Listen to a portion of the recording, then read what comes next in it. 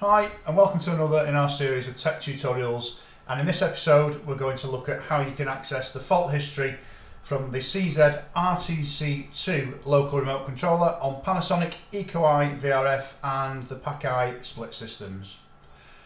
First, with the remote controller in standby, press the spanner and the set buttons together until you see 01 flashing on the right hand side of the controller. You're now in the fault history. The system stores the last 4 faults that occurred on the system, and you can scroll through these faults using the temperature up and down buttons.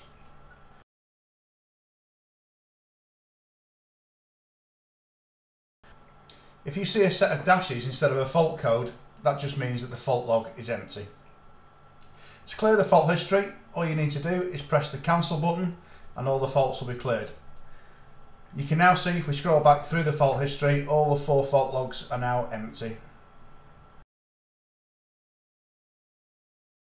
To exit the fault history and return to normal operation, all you need to do is just press the spanner button.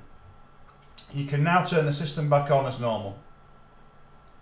Thanks for watching, and don't forget to subscribe to our YouTube channel, and for more information on ICG and our products, please visit our website at www.icglimited.co.uk.